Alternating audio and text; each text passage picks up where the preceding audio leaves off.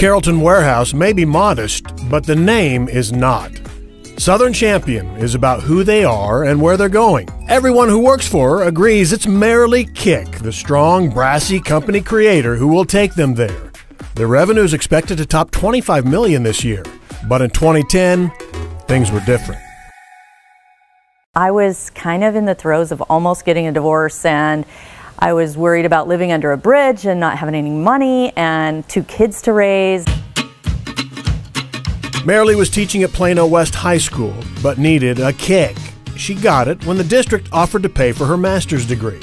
Her thesis idea would become her safety net, her creation and career. BuzzBallz. I was grading the papers and I thought, I shouldn't have a cocktail glass out here by the pool. And I had a round votive candle from Sweden when I lived there, and it was a round ball. And I thought, wouldn't that be cool to have a party ball? Up to 20% alcohol provides the buzz in the 200 milliliter plastic ball. It was a tough launch. Kick still not certain her marriage would last either. I had nothing. You know, we were selling our house, moving into a new house, and he found out that I was starting this business because I kept it a secret from him from 6 months. I didn't tell him. She was secretly stashing away money for her BuzzBallz escape plan, and she heard no a lot. I met Merrilee back in 2009 when I was working for Glazers at the time, which is a big wholesaler here in Dallas, and she brought me this crazy concept, this ball. Blair was the only one that would return my calls, and he listened to me and told me no a couple of times, but then he finally relented and came back and said, okay, I'll take it on as a test market in Dallas. And I was just looking at it going, well, what is this? And we giggled and laughed, and she said that I said no like 3 times, but I finally said yes and brought her in to Glazers. About 38,000 cases later, here we go. It'll be 700,000 cases of BuzzBallz this year, with names like Lotta Colada, Chalk Teas, and Forbidden Apple. And Blair Casey has joined the team. The runway is long for us, and we haven't even gotten started yet, and where we want to go. So lots of fun stuff coming. This can fill 1,500 BuzzBallz every minute. It can go super fast. It's a relatively small group of employees, small enough that if one of them gets a flat tire at lunch and can't come back, the production date can be lost. So they built a kitchen, hired a chef, and now the employees eat for free every day with a different menu and are there when the machines need to run. They helped build this, so I think they feel a part of it.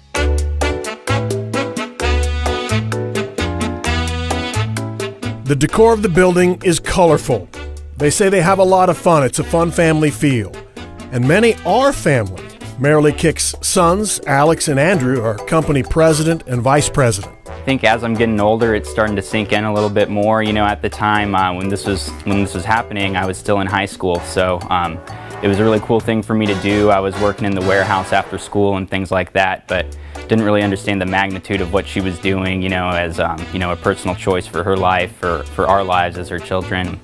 It's just incredible the more I think about it now as I'm older, the leap of faith that she took and the resiliency that she went through to get to where we are today. It's awesome. Kick and Southern Champion have just moved into distilled spirits, rum, gin, vodka, and bourbon, a decidedly male-dominated arena.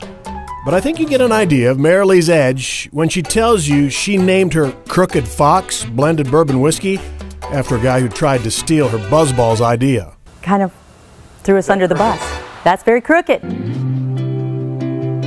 She's proud of the job she's created, takes good care of her employees, vacation, birthdays off, and paid time off between Christmas and New Year. Free of charge, so that they can spend time with their families, because that's what we did when we were teachers. You need that time with your family. I'm not gonna lie, I'm hard on them. I'm hard on me. And it's not always gonna be a smooth ride, but we're gonna get there. We're gonna get there. How about advice on starting a business? Find something that you really need. Something that you know can make money in good times and bad. Something that you know you can rely on and you can bank on. In my case, it was what makes money in good times and bad. I don't want to worry about tech or this or that. Booze, drugs, sex. 2 are illegal, so I chose the booze. What you see is what you get, and she holds nothing back, and that's what makes her special, and that's why she's built this into a $25 million company. So it's pretty awesome. Merrilee Kick owns the only woman-owned distillery in the United States. She's getting attention and accolades. In March, she won the Enterprising Woman of the Year award. Obviously, she's unique. But I got the feeling she'd rather be found unique for her drive and determination than her feminism. Because I'm a woman, I get these awards because we own the only woman-owned distillery and winery in the U.S. So that's big news. You know, a woman can do it. But at the same time, why can't a woman do it? Why would anybody doubt a woman could do it? You know, so it's not that I think that I'm special because I'm a woman. I think I'm special because I work hard every day.